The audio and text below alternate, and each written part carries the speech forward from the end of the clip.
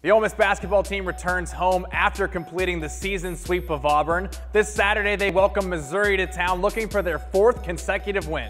On Wednesday night, the Red and Blue pulled out a tough one over the Tigers in a hostile Auburn arena. The Rebs were led by the stellar play of their backcourt. Breein Tyree scored 20 points, the sixth straight game he's reached that mark this season. Sophomore Devontae Shuler was electric, adding 17 of his own. But the story of the night was the performance of Ole Miss's bench, which accounted for a quarter of the Rebels' scoring.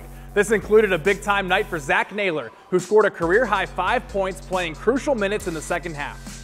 Defensively, the Rebels were once again terrific. Auburn is averaging 82 points a night this season, and Ole Miss has held them to their two lowest totals on the year, 67 and 55 points. Saturday is GOAT Day at the Pavilion, as in greatest of all time. During the game, we'll honor the late Justin Reed, who was named an SEC legend this year. Tip-off is set for 2:30. If you can't make it out to Oxford, you can watch the game on the SEC Network.